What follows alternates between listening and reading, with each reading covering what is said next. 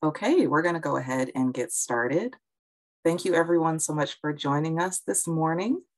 My name is Sarah Whitney, and I am the Community Outreach Coordinator for the Healthier Black Elders Center.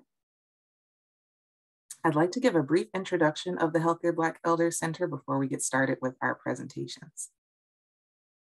HBC started in 1997 and is funded by the National Institutes of Health. The center aims to address and reduce health disparities through research and education. We do this through a research registry where individuals learn about various social and behavioral research studies and may be invited to participate. Currently, we have about 1,200 active older Black adults in our registry, and we also host various events like the one today that provide health-related education to the community with a focus on aging. We provide education on a wide variety of topics, ranging from heart health to nutrition and oncology, recovery, many different things. Typically, we hold these events in person, and we hope that you're still able to enjoy this new virtual format in the meantime. To learn more about our program, please visit our website at www.mcuaar.org or call our office at 313-664-2616. For anyone that is not currently an HBEC member and would like to join, please call our office to complete a survey and get added to our mailing list. You will then receive our biannual newsletter that lists program events, recruiting studies, and health information. I'm going to say the website and phone number one more time. The website is www.mcuaar.org, and the phone number is 313-664-2616. Before presentations begin, I want to give a couple of housekeeping announcements. The webinar is being recorded and will be available to watch at a later time on our website. For those who are joining by computer, if you have a question for any of the speakers, please submit your questions in the Zoom chat or in the Q&A box at any time. The Q&A button can be found at the bottom of your Zoom window. If you are joining by telephone and you have a question that does not get answered by the end of our program, please call the HBEC office and leave a message with your question, and one of our staff will follow up with you.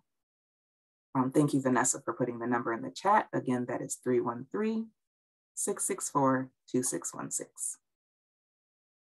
So to start today's program, we have a short presentation on a newer segment for the Lunch and Learn series called Critical Crossroads. This will be followed by a brief presentation from a few researchers who are recruiting for their current research studies. Today's Critical Crossroads is the first installment of a larger conversation that we will be having at the Healthier Black Elders Center around voting. Because engagement and influence in our community are really important pieces of social health and overall well-being, our Critical Crossroads Committee has asked that we spend some time providing resources and information that will help support people as they prepare for the 2022 midterm elections. So today I have a brief presentation on voter ID law in the state of Michigan. The information that I'll be presenting can also be found at the Secretaries of State website. Give me one moment.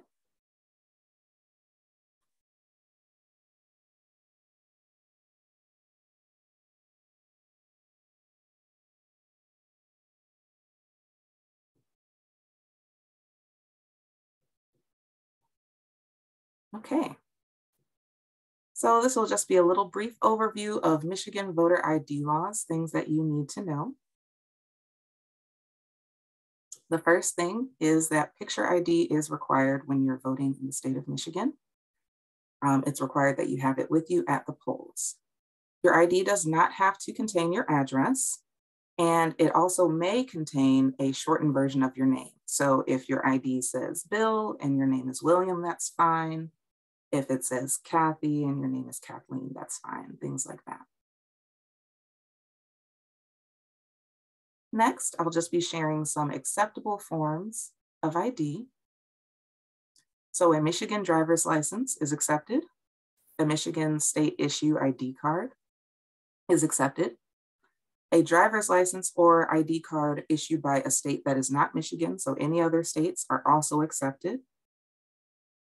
Federal or state government issued photo identification, a US passport, a military ID with a photo, a student ID with a photo, either from a high school or an accredited institution of higher learning, as well as a tribal identification card.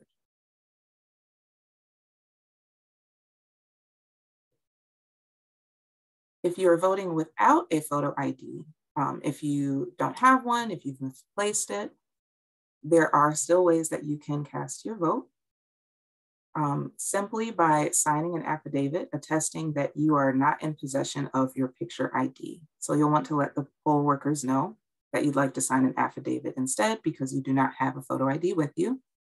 And you may be wondering, would I qualify for this option? Are there any stipulations around that?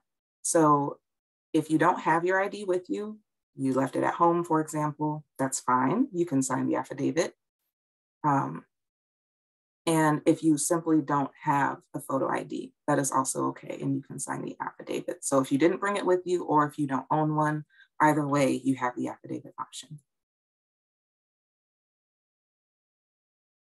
Now, because the elections are a ways away, you do have time to obtain an ID if you do not currently have one, and one can be obtained at your local Secretary of State branch for $10.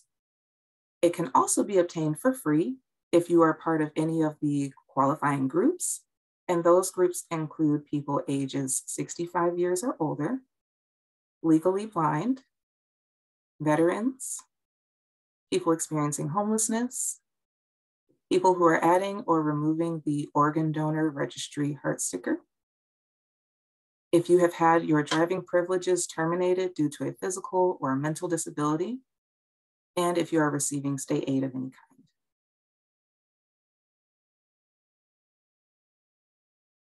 If you'd like this information sent to you or you have any questions, you can give us a call at the Healthier Black Elders Center. Again, our number is 313-664-2616. If you'd like to email, you may also email me. My email address is swhitney, so that's swhitney @wayne.edu.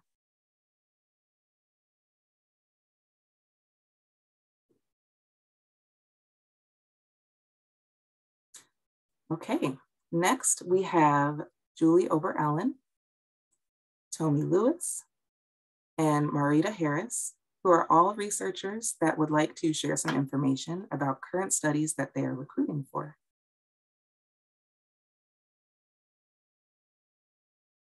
And Julie, I'll allow you to go first. All right. Well, good morning, everyone. My name is Julie Ober-Allen, and I am a health promotion faculty member at the University of Oklahoma. So hello from very far away. We're in the middle of a winter storm, but I actually lived in Michigan for about 18 years. I worked at the University of Michigan. And today we are recruiting for a study. A couple of you actually may have heard from us this summer. It's an ongoing study called the Experiences of Aging in Society project. The goal of the project is to learn directly from older adults ages 50 and up about their feelings, expectations, and experiences with growing older, but then also to investigate how these may affect your health, whether now or in the future. And of course, the goal of the program is to provide information to inform programs, policies, and research that promotes healthy aging. So if you're interested, there's sort of two parts to the study. The first is a survey that takes about 20 to 30 minutes. And then the second part is optional. So if you do the survey and you want to be done, you're welcome to be done. But if you're interested in doing a little bit more and sharing with us, there's a second briefer survey or an in-depth interview. I did put pictures of our team on the screen for those of you who are connected via computer, so you could see who some of my students are. They're absolutely fantastic. But so that you could put a face to a name should you be in touch with any of them. about the project. Each time participants either complete a survey or do an interview, we will send you a gift card as a thank you for sharing with us. And if you are interested, our contact information is on your screen, but you can also reach out to Sarah, who has a flyer that she would be more than happy to send you. And feel free, give us a call, send us an email. We'd love to chat, tell you more about the study, or enroll you if you are interested. So that is it. Thank you so much. Thank you, Julie. Tomi? Hi, everyone. Good morning or good afternoon. I'm calling in from San Francisco, so it's still morning here. But my name is Tomi, and I am one of the coordinators for the Wisdom study, which is a nationwide breast cancer prevention and screening study.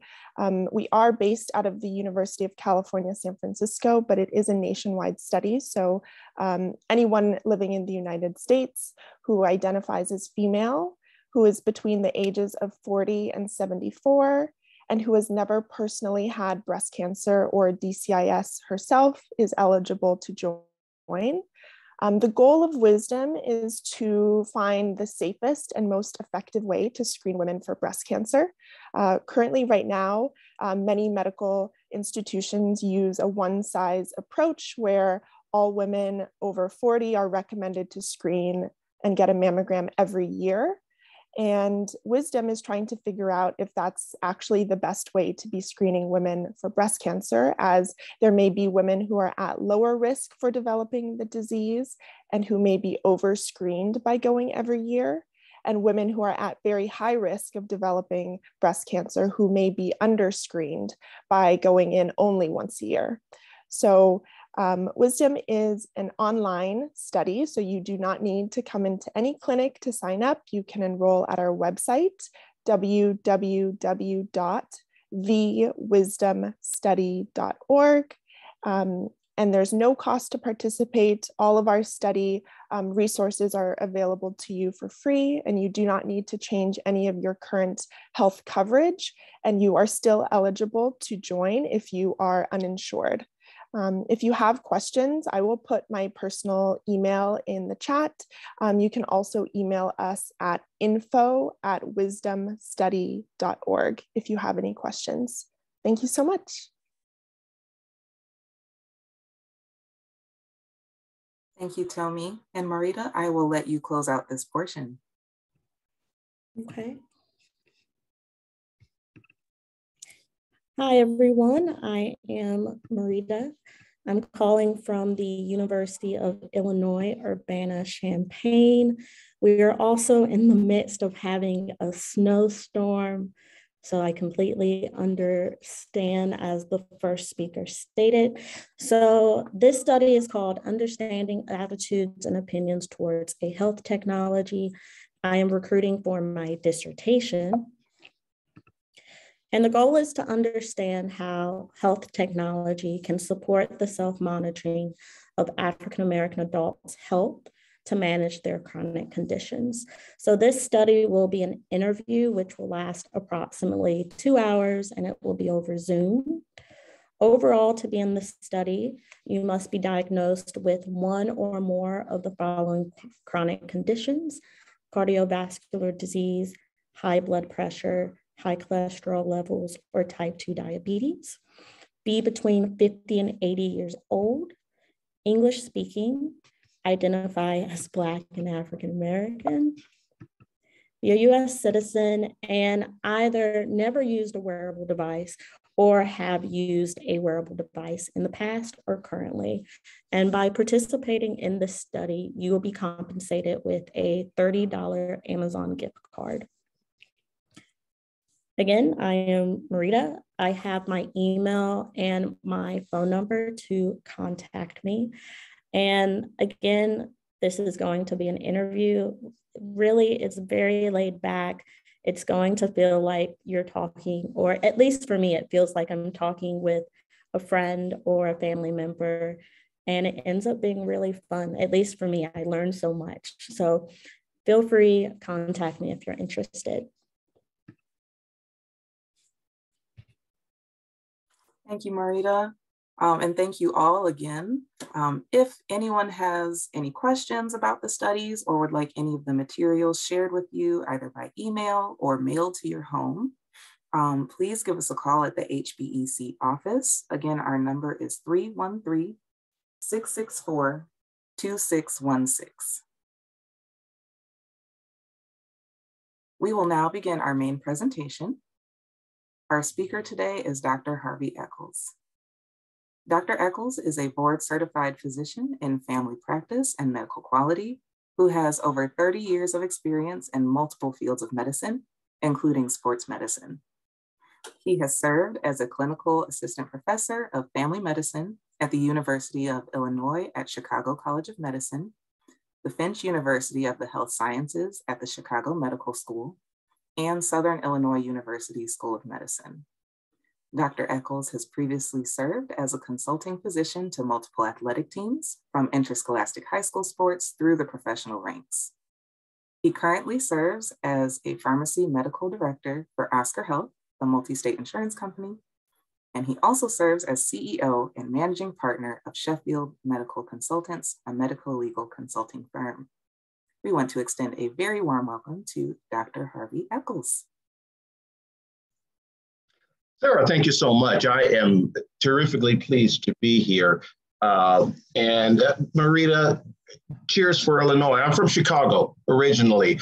I am, let's see, am I currently not muted? Wonderful. Yep. So did you hear anything I just said, or have I been talking to myself? Oh, we heard you. We heard you. Wonderful. Okay. Nobody looked at me oddly. So, but Marita, as I said, I'm from Chicago. So cheers to Illinois. I am currently coming to you this morning from Plano, Texas, which is where I live now. It is uncomfortably cold here, but we don't have any snow.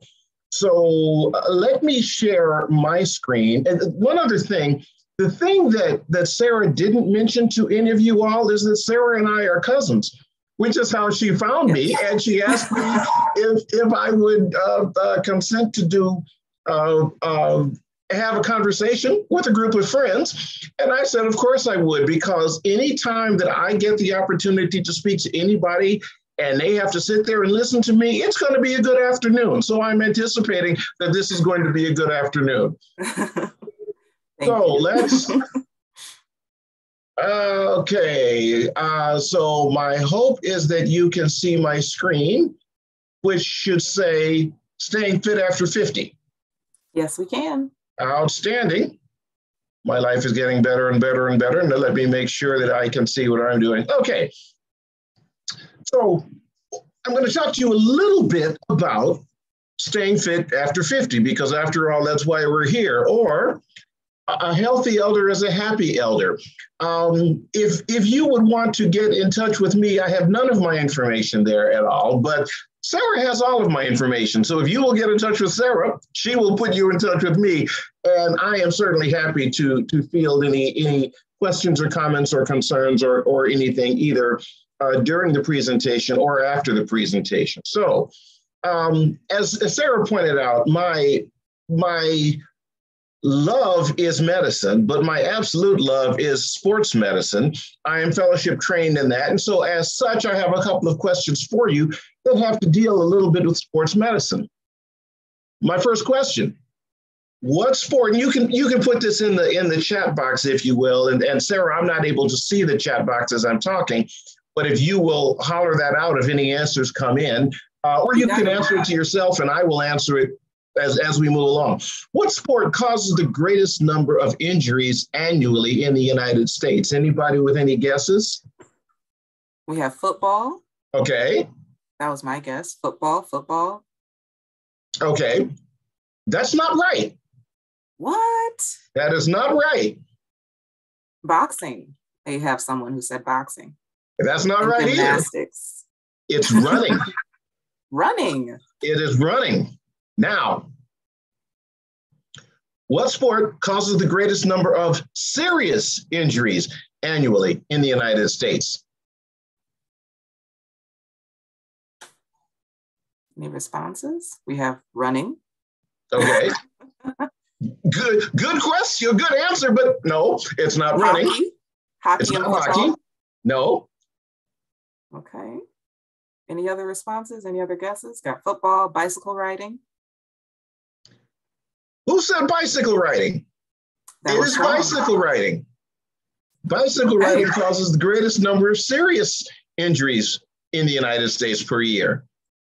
Wow.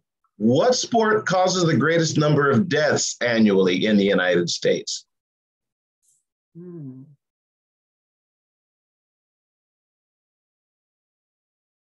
We have running again, hiking, skiing. No. Question mark. It wouldn't be that one either. Ready for this? It's swimming. Oh. Swimming. No, you don't think of that typically as a sport, exactly. And certainly competitive swimming doesn't cause the greatest number of deaths. But yes, the greatest number of deaths in any sport or sporting type activity in the United States per year is swimming. Wow. We have Mara here said, wow. Yes. It is not enough that we have the sport that causes the greatest number of injuries, the sport that causes the greatest number of serious injuries, and the sport that causes the greatest number of deaths in the United States. Oh no. We need to combine them into a triathlon. I have never in my life understood why anybody competes in a triathlon. If we have any triathletes here, you have my admiration, but I wonder about you. Now, let's talk a little bit about staying fit after 50. There are 9 or 10 subjects that I'm going to go through here. And at any point in time, feel free, if there's a question, chime in. And again, I cannot see the chat box, but Sarah, if you will, stick your finger up in the air or holler or something, then I'm happy to stop and entertain those. You got it. No problem. First way, eat a balanced diet. And then for the people who are on the phone who can't see this, I will try to be as explicit as possible so that you have an understanding as to what's going on. But I will tell you, you're missing out on quite a show. I'm sorry about that, but there's nothing we can do. In any event, let's move on. Eat a balanced diet, veg out. What you want to consume, 2 cups of fruit, 2.5 cups of vegetables per day. You want to include legumes, beans, starchy vegetables, and dark green and orange colored vegetables. The darker green, the better. And that actually is really good advice now, because the dark green vegetables typically are your winter vegetables. Kale, chard, spinach, those are collards. Those are the winter vegetables. Mustard greens, turnip greens. And so typically you'll be able to find those more often in great supply in any of your supermarkets. Absolutely, you want to get in whole grains and 3 cups per day of fat-free or low-fat milk or milk products. If you are lactose intolerant, there are lactose-free milk products on the market. But again, especially as you're aging, and we'll talk about this in just a couple of minutes, because of the calcium content, you certainly want to get in as much, as I said, 3 cups of fat-free or low-fat milk per day. Trim your fat. You don't want to get rid of fat completely. That doesn't serve you well. But you do want to limit the intake to 20 to 30% of your total caloric intake per day, and no more than 10% saturated fat intake. So for those who have issues with cardiovascular problems, heart problems, high blood pressure, certainly you want to keep your saturated fats lower. And thanks to the Food and Drug Administration and several other commissions, all of the nutritional value of all of the products is listed on the side of the box or on the back of the box or under the box or on the side of the package. And so you can have a good idea as to what exactly you're ingesting. You do want to opt for lean meats and, again, low-fat or fat-free milk products, and try to keep your cholesterol intake to less than 300 milligrams daily. Choose the right carbohydrates. So again, include fiber-rich fruits, vegetables, and whole grains. And the reason you want to do that, everybody has at one point, I'm sure, heard of an infestation of locusts. What is it that makes locusts so horrible? Well, the thing that makes locusts so horrible is the same thing that kind of makes humans so horrible. Locusts do not possess an enzyme that digests cellulose, and vegetables are primarily made up of cellulose. Humans don't possess that enzyme either. Cows possess it, pigs possess it, basically almost all of the livestock possesses it, but humans do not.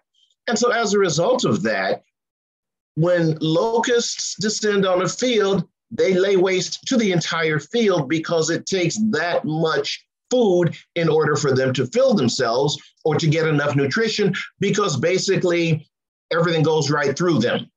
Well, humans, the same way, but we're eating for a different reason. You want fiber-rich fruits because, again, fiber, high in cellulose, we don't digest cellulose. So what happens? It acts like a Brillo pad as it goes through and it cleans everything out. And that's what we want. For the locusts, not so good for the farmers. For the humans, excellent for your digestion. So lots and lots and lots of fiber-rich foods, fiber-rich fruits, vegetables, and whole grains. You absolutely want to limit foods with added sugars or sweeteners. And basically, the deeper the color, the better it is for you. I try to stay away from sugar, from white sugar. So if I'm going to use sugar products at all, I'm going to use natural sugar, which is brown in color, but anything that's white in color in terms of food has generally been bleached. And usually what that serves to do is to bleach out all of the nutrients. So you may get some of the flavor, but you're not getting any of the nutrients. So my suggestion to you is limit added sugars, limit added sweeteners, stay away from white sugar if at all possible, stay away from white salt if at all possible. The deeper the color, the better for you. Obviously, by staying away from the added sugars and the sweeteners, you're preventing dental decay. So you do want to practice good oral hygiene. Again, cut back on sugar and starch containing foods with added sugar, added starch. You do want to eat high starch in terms of fresh fruits and vegetables. Again, that's the cellulose that's going to go straight through and help to clean out your system. We have a question. I have an answer. Let's have a question. Marla asks, how can one support getting enough potassium? I understand that when one's potassium is out of whack, that can spell big issues. It can. Ask me that question in about 20 minutes, because okay. I'm going to talk a little bit about that. So excellent question, and I will come back to that as we're going through. I'm going to talk a little bit about vitamins and minerals, and that will come up then. And if I will try to speak directly to that once we've talked about vitamins and minerals. All righty. Eating a balanced diet, skimp on the salt. What you want is less than 2,300 milligrams of salt per day. That's about a teaspoon of salt per day.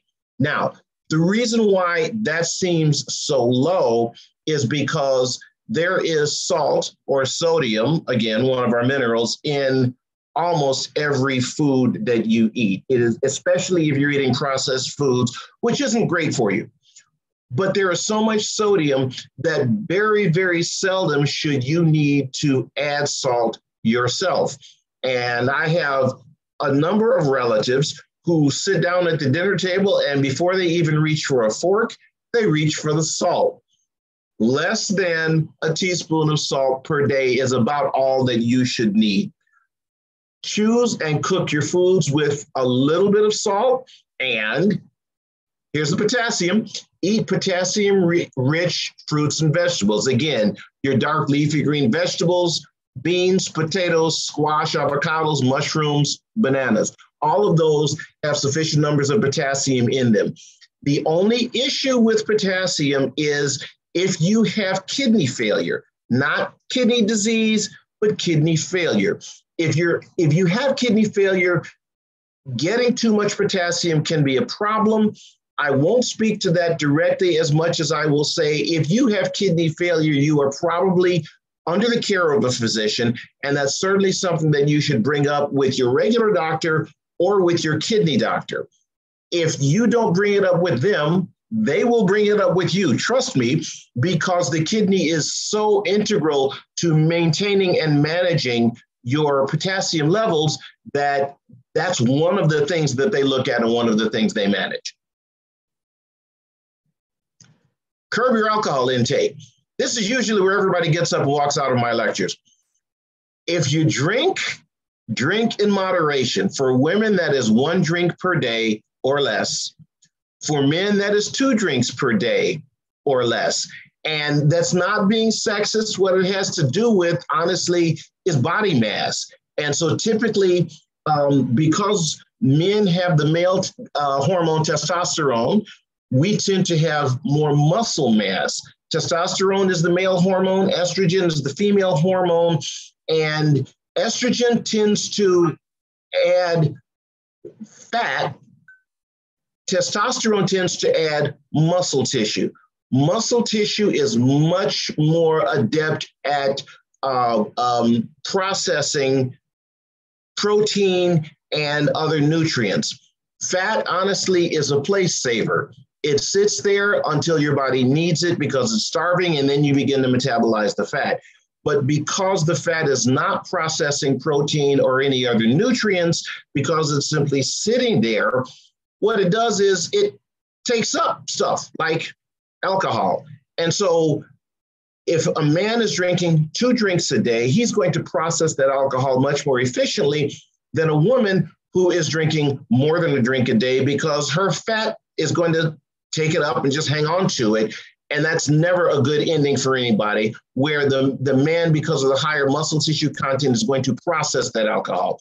So it isn't sexist as much as it's biologic, but that's the reason for women, 1 drink a day, for men, 2 drinks a day.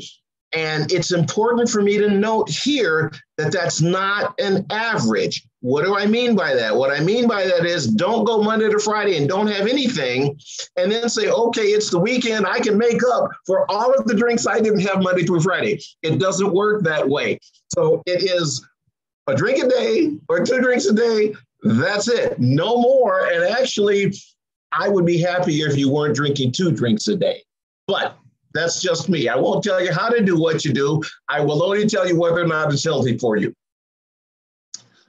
You want to fortify your diet with vitamin B12. You want to eat food supplemented with vitamin B12. And again, the examples you can see here: shellfish, red meat, low-fat dairy, cheese, and eggs. What the vitamin B12 is going to do is it is instrumental in maintaining skin integrity. It is essential in maintaining blood vessel integrity and muscle integrity. So you want to get in as much vitamin B12 as you can. And again, we'll talk about vitamins in just a moment. Like now. So consider taking supplements. Vitamins are compounds vital to life. That's actually why they were named vitamins, because they're vital to life. A vitamin deficiency leads to a disease state. 2 kinds of vitamins. You have water-soluble vitamins and you have fat-soluble vitamins. Your water-soluble vitamins must be replenished daily. They include all of the B-complex vitamins and vitamin C. So you can't overdose on water-soluble vitamins. You may see when you're looking at the side of a box, back of a box, bottom of a box, whatever, and it will tell you the minimum daily requirements for vitamins. It will never tell you the maximum daily requirements for vitamins, because we don't know that. We don't know that because everybody's different. So we know the minimum amount that you need in order to do what it is you need to do, but the maximum amount varies per person, per activity, per size, per metabolism, per all of that. So we can't tell you how much you need, but we can tell you how little is going to get you into trouble.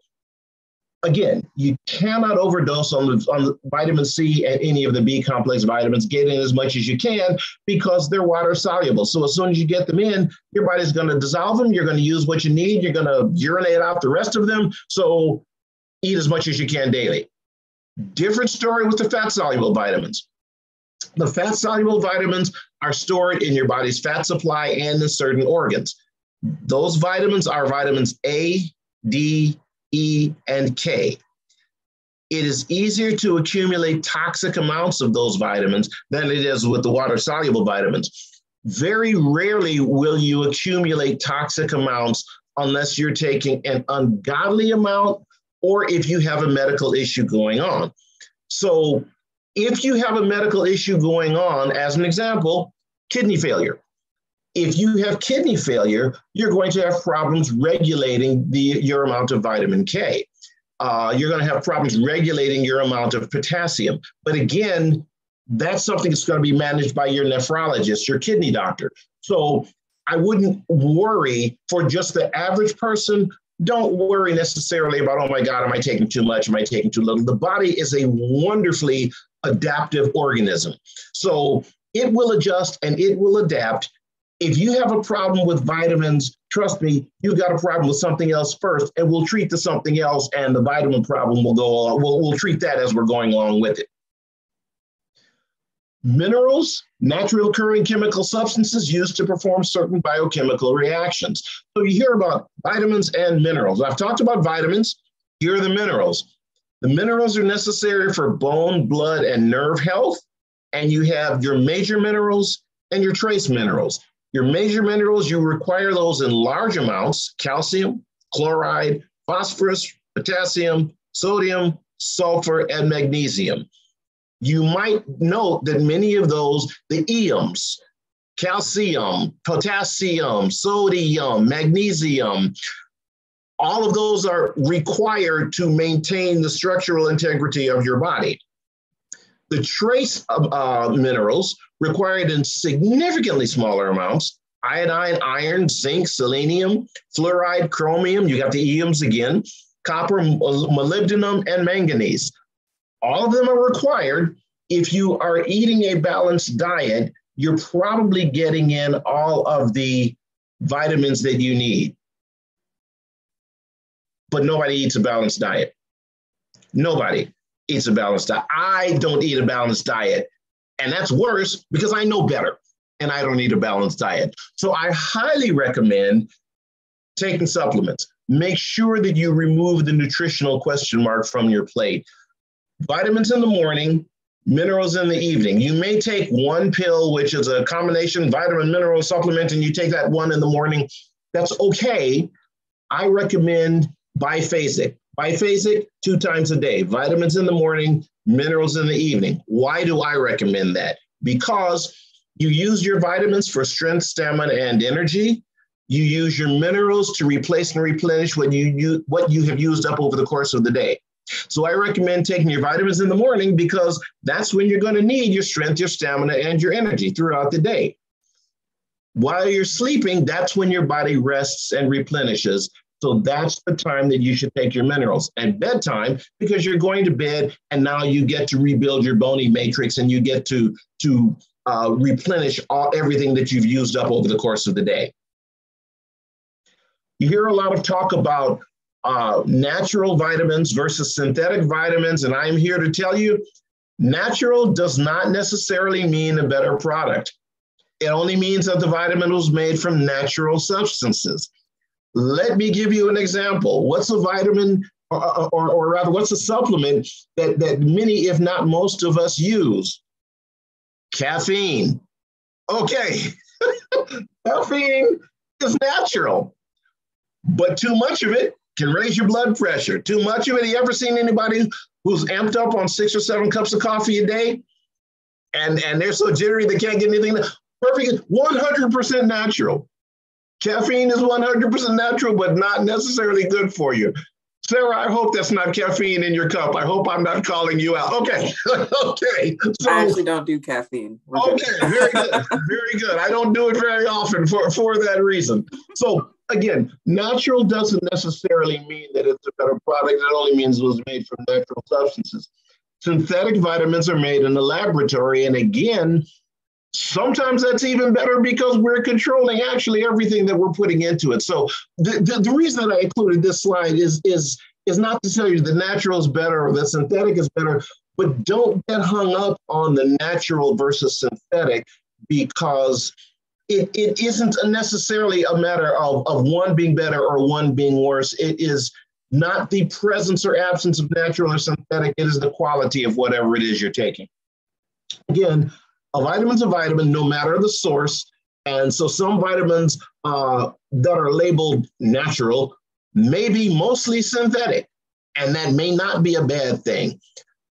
According to research, and I will confess this is not research that I did, but according to research, the only vitamin better in its natural form is vitamin E, because vitamin E is absorbed better by the body than when it's in synthetic form. So look for your natural vitamin E if you're looking for supplements, but other than that, make sure that you're getting a quality product. If you're getting a quality product, I don't think natural versus synthetic is that big a hang up. Yeah, here's your quality. Buy your supplements only from reputable sources. Natural does not always mean safe. Information is your best protection against harmful medication supplement reactions. Many people will say, well, I only go to an herbal food store to get whatever it is I'm taking, and that has pluses and minuses. Before you use an herbal supplement or a nutritional supplement, you can go to medlineplus.gov. It's a government website. Go to the subheader, drugs and supplements. What that will tell you is what are you taking? It lists what you're taking. It'll list the possible side effects. It will list the adverse effects. It'll list the medication interactions. And that is critically important. Do not combine supplements with medication without speaking to your doctor or pharmacist so that you can determine whether or not you should or should not be taking various supplements. So don't just decide tomorrow, hey, you know what, Dr. Echols said so, and I'm on my way. I'm going to the store and get a lot of nutritional supplements that may not necessarily be the best thing for you. So as with anything that you're doing, please make sure that you discuss this with your doctor or with your pharmacist or both. Again, I put my sports medicine hat on, make time for exercise. Turn back the clock. At 20, exercise is an option. At 50, exercise is essential to avoid the slow deceleration of age. Your regular exercise increases oxygen uptake so much, it's like reversing 20 years of aging. So if you're not getting any exercise now, get up off the couch. Just get started. When I have counseled my patients on exercise, many times you'll find people who will say, well, you know what I'm going to do? I'm going to start exercising. I'm going to do 5 minutes this week, 10 minutes the next week, 15 minutes the next week, 20 minutes the next week, 25 the next week, 30 the next week, and then I'll be fit. No, you'll be horrible, because nobody can increase their exercise rate that quickly. You've heard of the phrase Citius, Altius, Fortius. What that means is stronger, higher, faster. That's the motto of the Olympics, Citius, Altius, Fortius. And actually, I think I did that wrong. It is faster, higher, stronger, Citius, Altius, Fortius. But I recommend, if you're going to start an exercise program, do not increase your exercise time greater than 10% per week. 5 minutes is a good starting time. So walk for 5 minutes, no more, no less. Walk for 5 minutes and then stop. The next week, you're going to walk for 5 minutes and 30 seconds, 10%, and then stop. The next week, you're going to walk for 6 minutes and 3 seconds, again, 10%, and then stop. After 3 weeks, cut back 10%, cut back to 5 minutes and 30 seconds for a week, and then increase again for 3 weeks at 10% increase, and then cut back for a week. When I tell that to my patients, typically I get Well, geez, doc, it's going to take me almost a year to get up to 30 minutes. Yes, it will. And how long did it take you to get to the weight where you are now? So if it takes you only a year, you're doing fine. Because for most of us, it took longer than a year to get to the weight where we are now. So 10% per week is as much as you should do. You want to aim for a combination of aerobics, strength training, and stretching.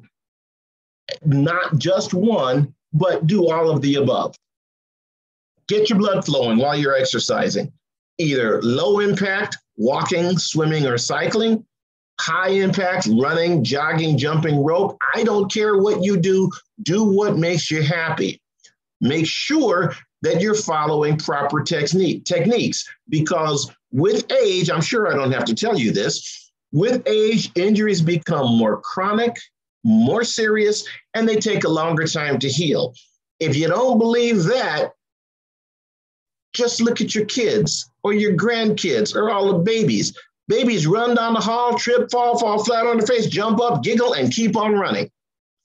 The last time I fell flat on my face, trust me, I didn't jump up, I didn't giggle, and I didn't keep on running. So the younger you are, the easier it is to recover from injuries. The older you get, and certainly if I'm talking to an audience of people above 50, as am I, take your time. Be careful, use your proper techniques so that you don't get these chronic, long-lasting, serious injuries. Bumps of iron.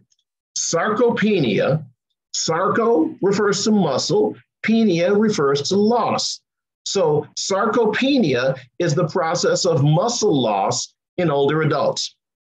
It begins sometime in the early 40s, early to mid 40s. I put 40s to 50s. I put 50s there to make everybody feel better, but that's not really true. By the time you hit 50, trust me, it has already started.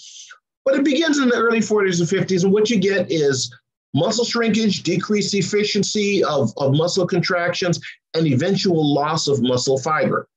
Strength training can halt, and it may even reverse this process. So you may increase your strength up to 100% as a weightlifting senior. And the weightlifting works because it encourages muscle tissue to grow, become more responsive, and more powerful. Again, I am not suggesting that you run out and buy a set of barbells and start trying to crank 50 or 60 or 70 pounds above your head. But anything that you're lifting, honestly, if you didn't lift it last week and you're lifting it this week, it's an improvement. And so what I will frequently tell people to do is not to run out and buy a new set of barbells, because most folks using barbells, you're lifting weights like that, it's kind of like your New Year's resolution. You do it for a couple of weeks and then you stop and you don't come back to it. But you know what almost everybody buys almost all the time? Milk. Okay, so when you finish that gallon of milk, don't throw away the bottle, plastic bottle, save it. Buy another plastic bottle of milk. And when you finish that, don't throw the bottle away, save it. Now, fill both of those bottles up halfway with water, and you've got weights.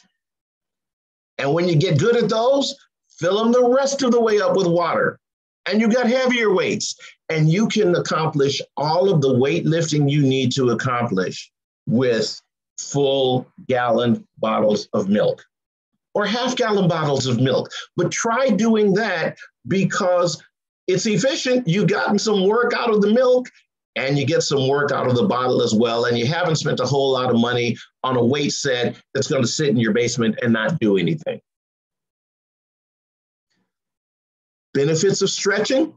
It is a basic element of exercise. You should devote time to stretch at least 3 times a week. Frequently, you will find people, again, I'm going to start my running component, and they'll get out, they'll start running around the block, and they won't stretch before they run around the block. You should at least begin to warm up your muscles so that your muscles do not experience the shock of going from standing still to running at full speed. Add stretching to your daily exercise routine. Absolutely stretch after strength training or aerobic exercise, because both of those naturally tighten muscles. So the ache that you feel after exercise can be significantly decreased by stretching after exercise. I will not promise that the ache will go away, but the ache will get better by stretching after exercise. Stretching counters muscle tightness by slow muscle lengthening. So what happens is, if you think about, take a rubber band. Everybody knows what a rubber band looks like. And if you take a rubber band and you put it in your refrigerator for 15 minutes, take it out, grab it, and stretch it, what's going to happen to that rubber band? It's probably going to break.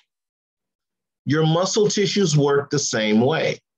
Now, put that rubber band in the refrigerator for 15 minutes, take it out, rub it between your hands for 5 minutes, and then stretch the rubber band. What's going to happen? It's going to stretch. It's not going to break. Again, the same analogy can be used for muscle tissue. So stretch before you exercise, and then after you exercise, stretch again to help the muscles warm down. Everyone's familiar with the phrase warming up before you go do exercise. Very few of us warm down, but you should warm down as well. Exercise cuts your cancer risk 30 to 50% with brisk exercise. It reduces fat. These are all of the benefits. Reduces fat, you get an immune system boost. It stimulates white blood cell production. White blood cells are your first line of defense against invaders. It helps to defeat diabetes because it improves insulin uptake. And I used to do this all the time. Again, when I was practicing, I'd have my diabetic patients come in. I would check their blood sugar, then I'd put them on a treadmill for 15 minutes. Then I'd check their blood sugar again, and they were always amazed because their blood sugar had come down, because your body uses sugar for energy. So if you're not exercising and you got diabetes, you got all this sugar just sitting around in your system not doing anything. But if you're exercising, now you've got that sugar going into muscles, helping to provide muscles with energy. So you help to defeat diabetes. You can lower your blood sugar simply by regular exercise. Keeps your bones strong, fewer falls, fewer fractures. It boosts brain power by improving blood flow to the brain. It strengthens your heart. You can cut your heart attack risk 50% with 30 to 45 minutes of brisk. I didn't put brisk in there, but brisk exercise 3 times weekly. So when you're exercising, I don't think I included this in the slides, and that's to my detriment. You want to increase your heart rate to 60 to 90% of your maximal heart rate. What is your maximal heart rate? Your maximal heart rate is 220 minus your age. So 220 minus your age is your maximal heart rate.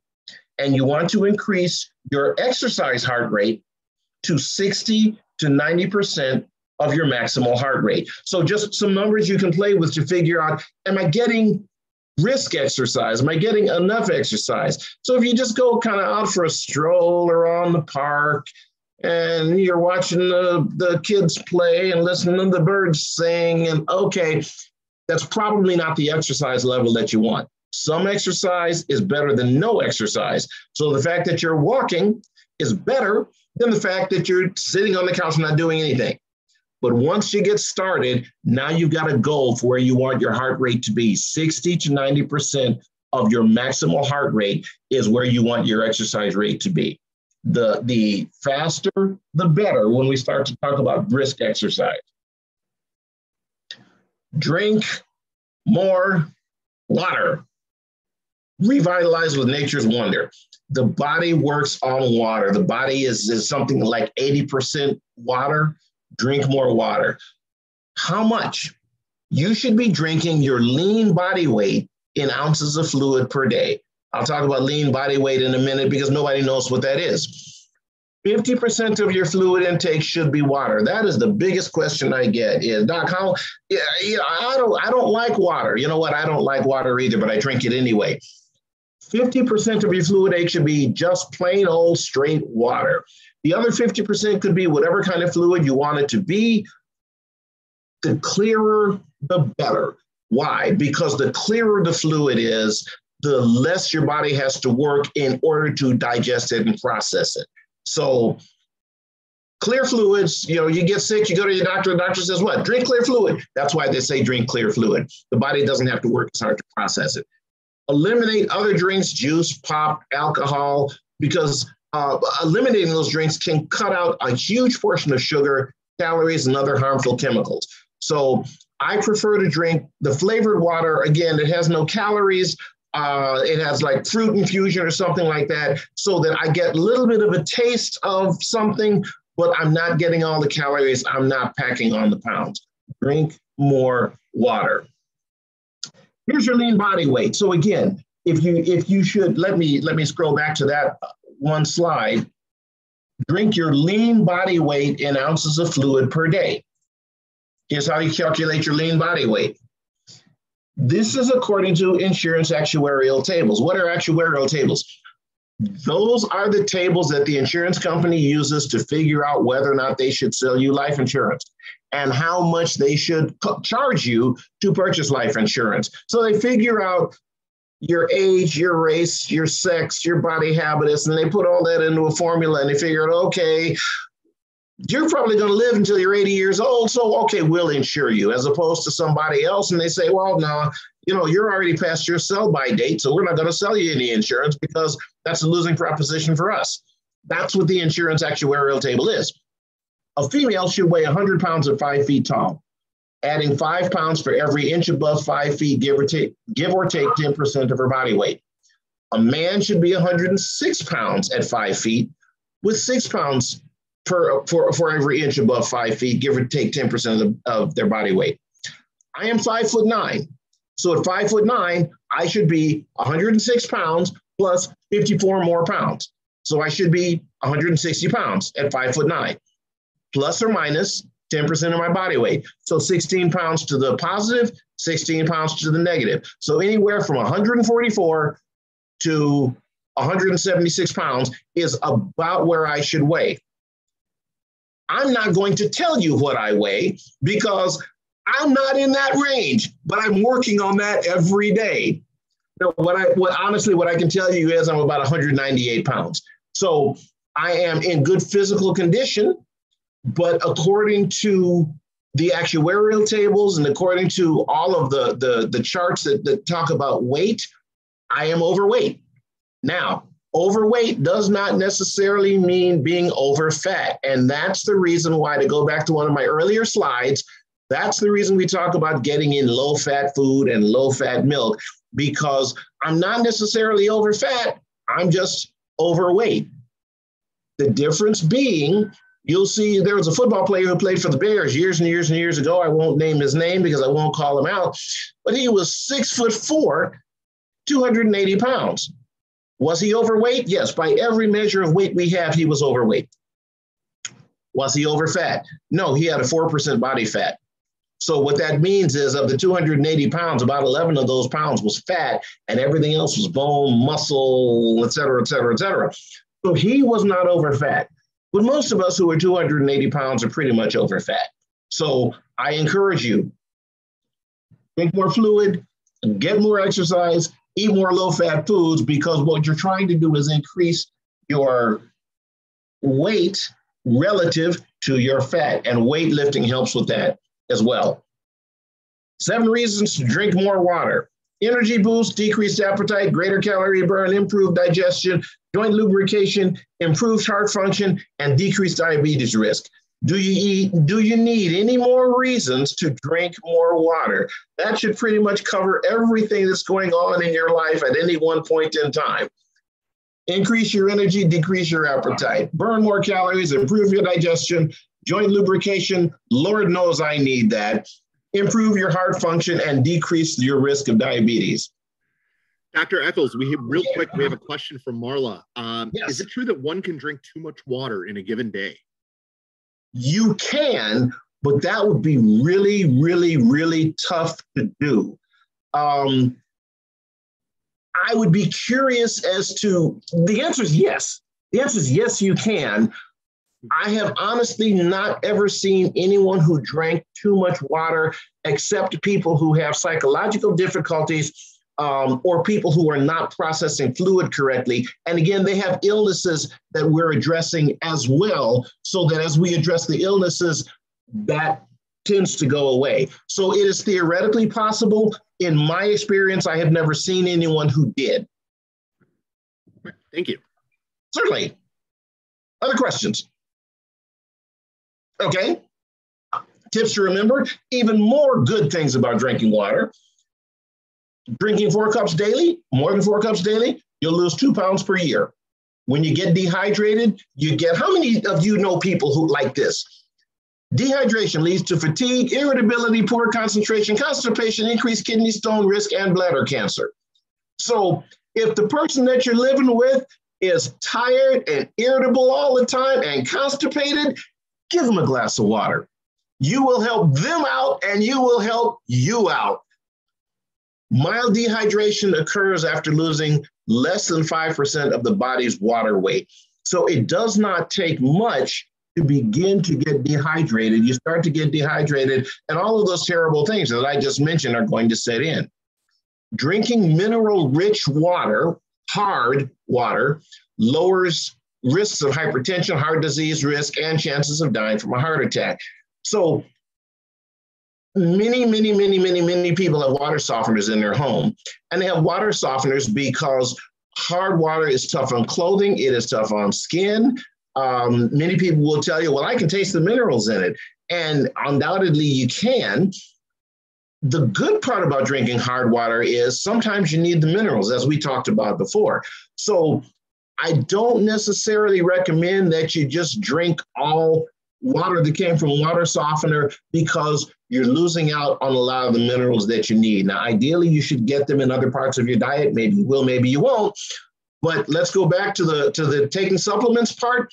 Make sure you're getting the supplements in, especially if you've got a water softener, because you're losing out on a whole lot of minerals by drinking the soft water. Lose excess weight. And again, we talked about this a little bit. Eating the whole grains, legumes, fresh fruit, and vegetables. We've talked about that, decreasing your sweets, decreasing refined carbohydrates, processed food, and unhealthy fats. Choose a diverse food plan. So wide variety, eat the rainbow, as they say. Eat foods of all, fruits and vegetables of all different colors, shapes, and sizes. Search for high flavor foods that fit into your meal plan. And if you are attempting to lose weight, set a goal for no more than 1 to 2 pounds of weight loss per week. And when I, again, tell my patients that, and they say, Doc, if I lose 1 pound, I can't, 1 pound a week, I will never be in shape for my daughter's wedding. Okay, 2 things. First thing, I wish you had thought about that a year ago. But the second thing is, if you thought about that a year ago and you had lost 1 pound a week, how many weeks are there in a year? There's 52 weeks in a year. You would be 50 pounds down by now. Most of us would look significantly better with a 50-pound weight loss. Some of us would look really sick with a 50-pound weight loss, but you can stop anytime you want to. Not a lot of us need to lose a whole lot more than 50 pounds. 1 to 2 pound weight loss per week, it should be your goal, not 5 to 10. That's not realistic. Weight control tips: dodge dieting dangers, use smart steps for weight loss. There's no get slim quick schemes.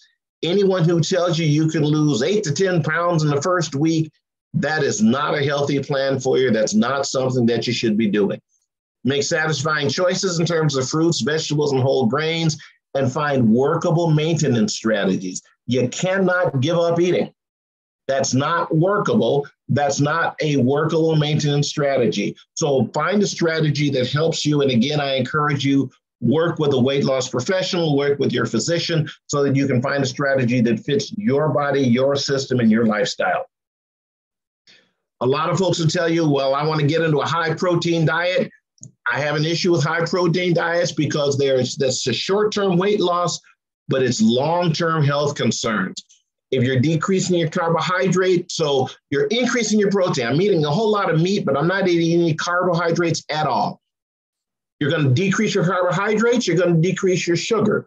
Decreased sugar leads to decreased glycogen, which is the storage form of sugar.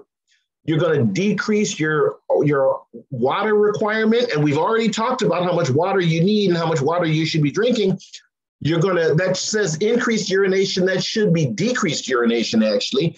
It will lead to short-term weight loss. The problem is it's going to lead to long-term problems. Why?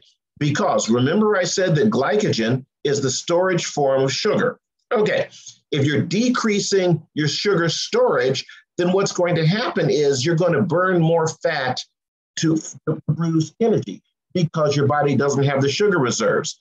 Your liver is going to begin to produce ketone bodies, which it produces from protein. Your body's going to go into ketosis. Now, in somebody who is just a younger person who has a normal metabolism, their body can go into ketosis, which will produce acidosis, and that's going to burn more fat, burn more fat, burn more fat. But if you're diabetic and you start to produce ketone bodies, that's what gets diabetics into trouble. If you've heard of a diabetic coma, the medical phrase for that is diabetic ketoacidosis. You're producing acid, you're producing much more acid, which is causing you to burn much more energy, but a diabetic's body can't tolerate that. So again, you'll get to fatigue, nausea, loss of body function, and possible death. In addition to that, once you start burning fat for energy, your body begins to elevate the cholesterol because as it burns the protein and burns the fat, it liberates the cholesterol inside the protein cells, inside the fat cells, so your cholesterol level goes up. Your cholesterol level goes up, your blood sugar level goes down, you get constipated, and you increase your risk for colon cancer. Raise your hand if that sounds like a good afternoon for you. Probably not. So again, I encourage you to lose excess weight, but I do not encourage you to do it through a high protein diet. Here's your weight loss sabotage. I'm going to skip breakfast. If I skip breakfast every day, I'm absolutely going to lose weight. No, you're not. Distracted eating. Do not be distracted while you're eating. Sit down and eat. Look at your food. Don't eat while you're watching television. Eat while you're reading things on your telephone, or eat while you're reading your tablet. Concentrate on your food. Stop eating when you stop being hungry. Do not eat just because it's noon and it's lunchtime, or it's 5 o'clock and it's dinner time. Don't count your calories. Eat until you're hungry, until you're no longer hungry. When you're no longer hungry, stop eating. Lack of exercise, snacking between meals, reducing too much fat, we've talked about that, and alcohol overindulgence. Those are problems. Those are things that are going to sabotage your weight loss. So as many of those as you can cut out, the better it is going to be for you. Watch your salt intake. We talked about this just a little bit. Dangers of elevated sodium. Higher salt means higher blood pressure, heart attack, stroke, eye and kidney damage, impotence in men. Higher salt means you're going to lose more calcium, so now you have an increased risk of osteoporosis in women. And if anybody suffers from ulcers, ulcers are typically caused by H. pylori, Helicobacter pylori, which is a bacteria that lives in the stomach.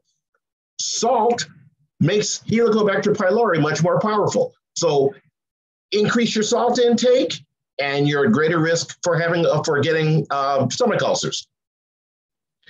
And mentally fit, learn something new, enjoy games and puzzles, increase your reading. We're getting to a point now where everybody's on an electronic device of some type.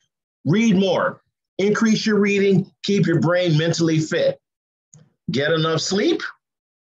At our age, not as you age, your sleep patterns change, your sleep needs do not. When you're 20, you get 2 hours of deep sleep per night. By 65, all you need is 30 minutes of deep sleep per night. But the problem is older people produce less melatonin, and melatonin is a substance that helps you with deep sleep.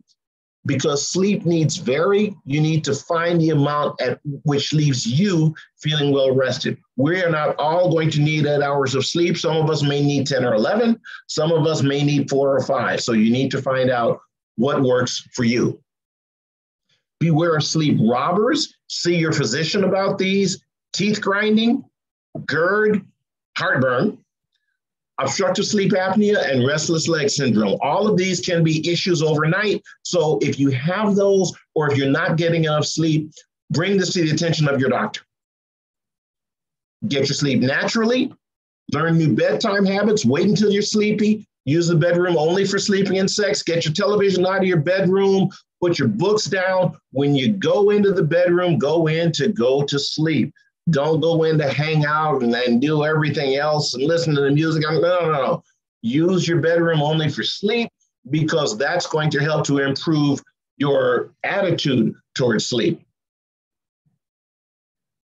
Get a boosted breakfast. Eat breakfast that helps you get you started on your day. It helps you build energy. It helps you build good sleep habits, because you're using your energy naturally. It is declining over the course of the day, so that by the time it's time to go to bed, you're ready to go to bed. Reduce your stress. Sweat it out with exercise. Laugh it out. You decrease your cortisol, which is the stress hormone, and your epinephrine level. Your epinephrine, adrenaline, same thing. That's what gets you wired up when you're excited, but it's tough to decrease your stress when you're excited. Sleep it off by getting adequate sleep. You decrease blood pressure and cortisol levels. Relax it away by deep breathing exercises, muscle relaxation, and talk it out. Talk with your friends, your family, talk with a therapist, so that you're decreasing your stress in that fashion. Mind-soothing minerals, we get back to the minerals again. Magnesium and calcium help to soothe the mind.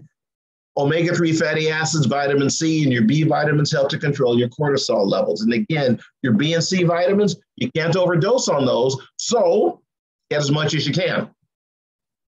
Practice your spiritual beliefs, prayer, meditation, and reflection. Whatever your particular brand of spirituality is, the positive benefits, positive benefits, reduce stress, lower epinephrine and cortisol, increase your positive emotions, decrease your breathing rate, lower your blood pressure, decrease your heart rate, provide a stronger immune system. So I cannot stress that enough, to practice your spiritual beliefs. Now, I have to apologize, because this next slide, after telling you to practice your spiritual beliefs, people look at me sideways when I come up with the next one. Keep having sex. A vibrant sex life boosts your health. It battles built-up tension. It's a natural stress killer. It works out and loosens up every muscle in the body. It protects against pain because it produces endorphins, which are the body's natural painkillers. It improves fitness. Active sex burns 300 calories per episode. Now, when I did the research, it told me about this, but I don't know anybody who actually follows this. 3 to 4 times a week, you can lose 12 pounds in a year without changing your diet and without changing your exercise level. Your libido-feeding foods, you want to decrease fat. High-fat foods give you high blood pressure and heart disease. Eat sex-friendly foods, fruits, vegetables, fiber, garlic, oysters, spinach, red meat. All of those have high zinc content, again, which helps blood flow, improving your blood flow, decreasing your blood pressure, helps your sex drive. It keeps your weight down. Obesity can leads to diabetes and hypertension, which is a cause of impotency in men and decreased libido in women. Stop smoking. If you are smoking, you have my permission and my doctor's order. Stop today. Stop right now. 2 cigarettes smoked before intercourse significantly reduce blood flow to the genitalia. Limit your alcohol. Too much alcohol can cause temporary impotence or loss of libido. Long-term alcohol use, as I'm sure you know, leads to nerve and liver damage. And that's it. Questions that I can answer.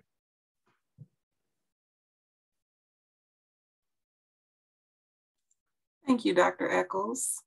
Again, everyone, you can use the chat box or the Q&A box to answer any, or to ask any questions that you have. One that I have is, as far as melatonin, are melatonin supplements something that you would suggest using if you're having trouble sleeping? Yes, I absolutely recommend it, because again, melatonin is a naturally occurring substance. We produce melatonin, but as we get older, we produce less and less and less melatonin. So what I would encourage you to do is, let me see if I can, I'll get back to you with the website, the website that I named earlier, because I don't have it memorized. But again, it's not a matter of quantity, it's a matter of quality. So make sure that you're getting a quality melatonin supplement. But yes, if you are having difficulty sleeping, I absolutely recommend taking melatonin supplements. Okay, thank you. Sean, did you capture any other questions in the chat? Here's another question about stretching and post-workout times. What's a good philosophy for rest between exercise, particularly for those who might be reintroducing exercise into their day-to-day life? Not quite sure what you mean what do you mean when you say a good philosophy for rest? Right, like how often can we do daily exercise, or in the process of working up, should we have rest days involved in there, or should we focus really mainly on stretching on those types of days? I would stretch. Yes, thank you. I would stretch every day. I would exercise 4 to 5 times per week. So 4 to 5 times per week, getting your heart rate up to 60 to 90% of your maximal rate. Stretching every day. And as I said, you take a 1 week, 10% vacation. So the scenario I described to you where you exercise 5 minutes, then 5:30, then 6:03, then cut back to 5:30. And then go to 6:03. I think the next one is 6:18, and then, or 6:44, and then 7:18, and then cut back to 6:44. So I would recommend doing that until you get to 20 minutes 20 minutes of exercise per session. And so, yes, in short, exercise 4 to 5 times per week, stretch every day, and take a 10% vacation every 3 weeks. So 3 weeks of increasing, and then 1 week of decrease, then 3 weeks of increasing, and then 1 week of decrease. And if it hurts, stop doing it. If you've got something that's painful, pain is your body's way of telling you there's something wrong. That's when you need to see your doctor. Another question here in the chat. Can you speak to alkaline water or possibly just drinking bottled water as your water source? Is that recommended? Water is recommended, period. Water is recommended. I am not as great a fan of alkaline water as are some people. And the reason for that is because if your kidneys are functioning correctly, drinking alcohol, oh, let's do that again. If your kidneys are functioning correctly, drinking alkaline water isn't going to make a difference, because as soon as that water hits your kidneys are going to add acid to it to normalize the pH. pH is the relative acidity or alkalinity of any fluid.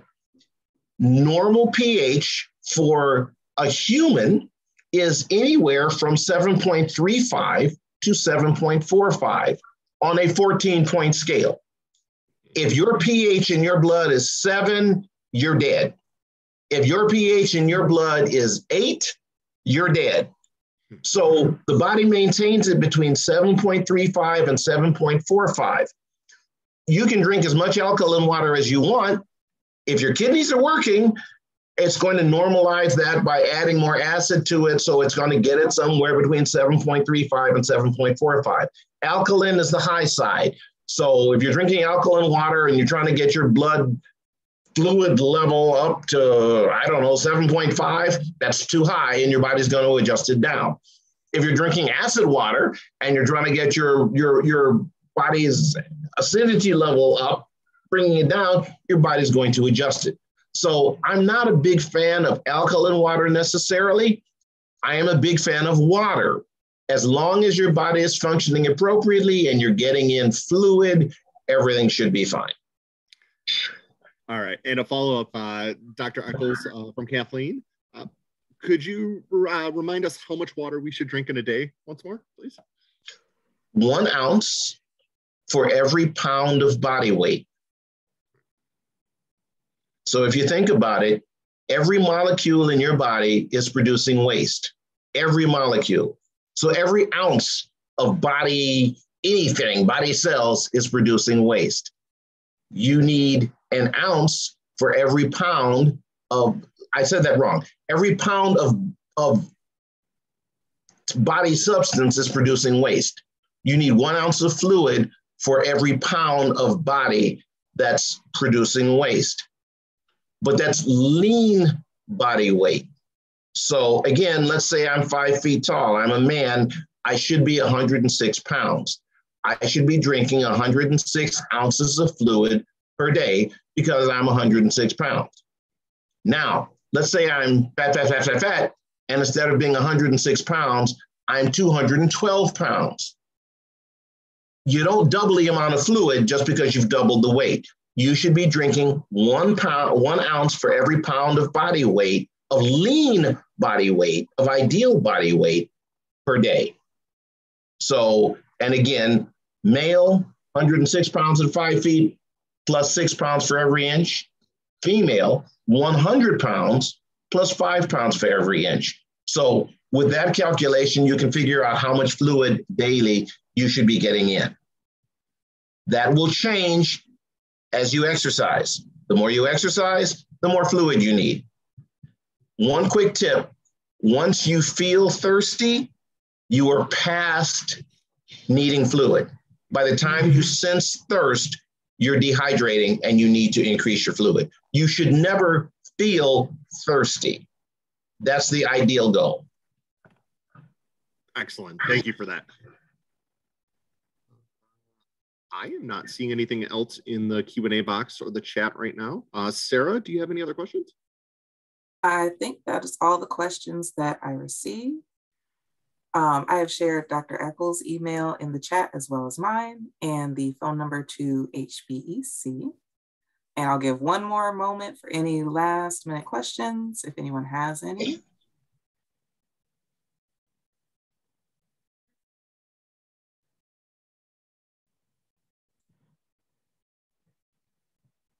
Oh, okay, we have one. Well, what is my maximum heart rate if I am 67 years old? You're gonna make me do that math. No. You know what? I am sitting here in front of a calculator, so I'm gonna do this real quick. 153 is your maximum heart rate. So 220 minus the age.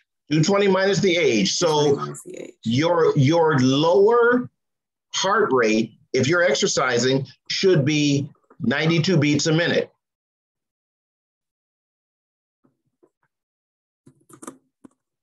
And wait, how old were they? 67. 67.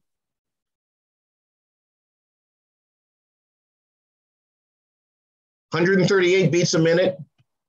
So 92 to 138 is where your heart rate should be if you're exercising. So it's 220 minus your age. That gives you your maximum heart rate. And then it's 60 to 90% of that is where your heart rate should be while you're exercising. All right, one more question I see in here. Sarah asks, are there any benefits to adding coconut water to your diet? It tastes good.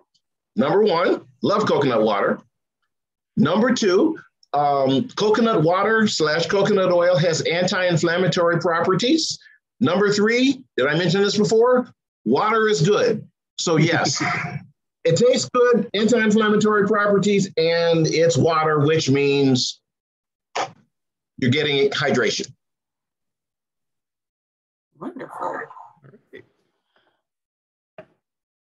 And then I think the last thing here is how can we get a copy of this presentation? If anyone would like the slides, are we able to share your slides, Dr. Echols? Sure. You want to contact me offline and I'll send you the presentation. Yeah, I can just email you the presentation. I'm certainly happy to do that. Wonderful. Yep. So I will have copies that I can email out to you if you contact us at the Healthier Black Elders Center. Again, that number is 313-664-2616. And I can just go ahead and email it or send it snail mail, however you'd like to receive it. We will make sure that you get a copy. Okay. No, we're right down to the wire at the last moment. We had a couple of comments. Wonderful presentation, Dr. Echols. Thank you so much. We had another comment earlier. What an excellent presentation and from a doctor. I'm encouraged to start doing better today. Straightforward and easy to understand, and the slides were clear and succinct as well. Would really appreciate having a copy. I will make sure, Sarah, I will send those to you today. Okay, perfect. All righty. Well, we will go ahead and close. Thank you again. We want to extend our thanks to you, Dr. Echols, for such an excellent presentation and very engaging presentation on staying fit and aging. We want to also thank our researchers for providing information about their research studies this morning. I want to extend a special thank you to our Critical Crossroads Committee for their hard work and their attention to the social issues that we've all been facing. And finally, I want to thank all of you for joining us today. Today's presentation has been recorded, so if you'd like to share it with a friend or watch it again, we will be uploading it to our Lunch and Learn recordings webpage. Again, our website is www.mcuaaar.org. And if there's anyone with us who is not yet a member of the Healthier Black Elders Center community, then we would like you to reach out and ask questions and possibly join. So we can sign you up again over the phone. Our number is 313-664-2616. And when you become an HBEC member, you will receive our biannual newsletter. You will learn about research studies like the ones that you've heard about today, and you will get information about future programming like this program. Thank you again to everyone. I hope you all stay safe and that we will see you next month at our Lunch and Learn from Dr. Tina Chopra on COVID-19 and the latest updates that you'll need to know to stay safe and healthy. That program will be on Thursday, March 24th at 11 a.m. using the exact same Zoom information and Zoom phone call information that you used today. So we hope that you all join us then. Take care, everyone, and have a great afternoon. And one more announcement that came into the chat. I just want to highlight this before we log off. Dr. Julie Ober-Allen here. Again, thanks us for time today. And if you have any more information about the Experiences of Aging in Society project, please go ahead and reach out to her and her team. You can email her at stresshealthdisparities.lab@ou.edu, or you can call toll free at area code 833-743-1008. All right, thank you very much, everybody, and have a wonderful, healthy day. Thank you.